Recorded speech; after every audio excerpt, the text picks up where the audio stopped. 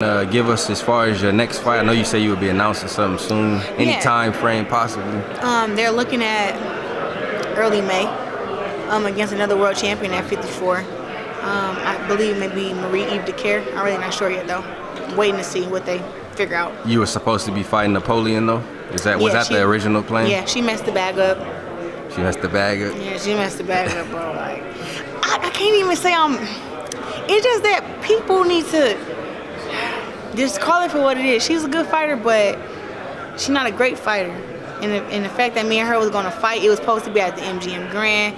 I mean, no, not at the MGM. Where is that place at? Madison Square Garden in New York. Right. You know, like the big break, and all of a sudden she, you know, messed it up. But hopefully she get her titles back. We can still make it happen, probably. But I'm not even focused on that now. I'm just gonna stay at 154 and fight against the other girls who are there. I remember the last time I was asking you about that, and I said I want to see you in New York or Vegas, and you was like, well, we might be doing something in New York, so I guess maybe that's what it would have been. But I don't know where the fight with Marie-Eve Dicaire may be at either. Like, we always have an option to come here to Vegas. They always like, oh, we may be ready for Vegas, maybe ready. So I just kind of let them do their, you know, logistics and all that stuff, and they let me know when my team feel like I'm ready to come here to Vegas to fight. I don't really like tell them what to do. I let them do their.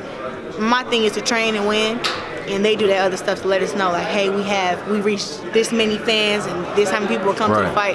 I let them do that. So if they feel like I'm not there yet, I just kind of accept it and just keep moving.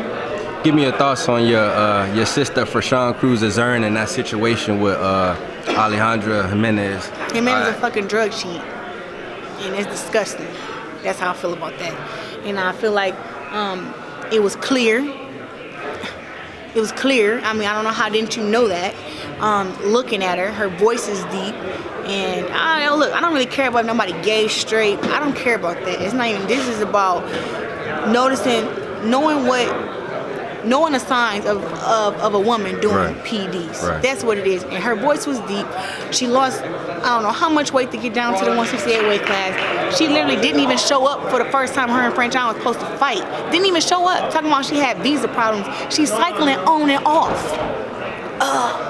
Like, it's not rocket science, but you know, to see that, you know, she got all this praise and all this bullcrap. She's a drug cheat, and I think that 6 months of a suspension for putting somebody's life in danger is bullshit. You know, I think it's crap, and I think that Franchon needs to be compensated financially. Right. Needs to be freaking compensated, giving her belts back.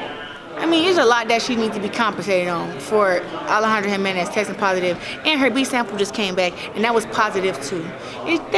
That's just disgusting. You know, Franchon could have lost her life. Forget her hair coming off and stuff. She could have lost her life to that girl. You never know. She could have had a concussion or anything. Fighting against. I talked to Franchon after that fight. I inboxed her because me and her like this. I don't matter how many times me and her fought. That's my dog. I inboxed her. She said, "Claressa, I swear to God, that girl's stronger. She's stronger than some men I done boxed." She's walking through everything. And I was surprised to hear Franchon say that, because if you see me and Franchon fight, I feel like she's strong as hell. So it was like she telling me that Alejandra's stronger than me and her. Like, what? How? I mean, I ain't saying I'm the strongest, but Alejandra ain't stronger than me. That's what I'm thinking. She like, nah, look, you strong. But she said Alejandra was a different strong. She was stronger than some of the men that I boxed against in the gym. Because me and Franchon both spar men to get ready for our fights. So when she told me that, I said, yeah, definitely, because you're not even a woman who even came up boxing, so you don't know how to punch correctly. You're not really a good fighter. You're just big. So it was like, just because you're big don't mean that you one of those fighters who come forward and you just strong. It don't mean that. So Franchon knew that she could beat her. I thought Franchon won the fight anyway, but to see that she got cheated, not only with the scorecards, but also with the drug stuff, it's just disgusting on Alejandra Jiménez's part. Ain't it crazy that she has to quote-unquote fight for her belts back? And also, well, you know, she don't have her belts now, right? She don't have them back, right? I think they're supposed to be reinstated now. I don't know what they're gonna do, but that's what they should do. I mean, they already got the test results, right?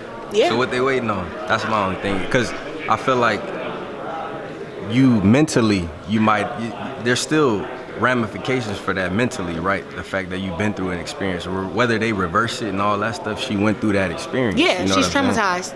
For sure, she's traumatized. And she wrote that. That's what I'm talking about. No, she definitely traumatized just from me talking to her. Like, when you go to something like that, you never be the same. But I hope that, I know that Franchon gonna bounce back, because she from Baltimore, she's strong.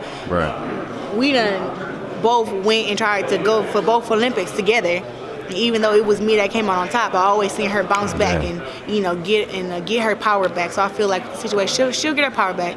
It's gonna take her some time. I fight again May 9th at 154 for some more world titles, and I'm gonna keep representing Folks, you're not Black allowed to power. interview here. You know that. We need to move on. Appreciate you, champ. No problem. Thank you. Okay, I got it. All right, let's go. Let's go. You ready?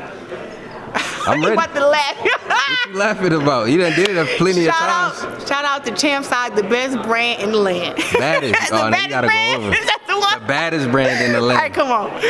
Go ahead. Yep. Shout out to CHAMPSIDE, the baddest brand in the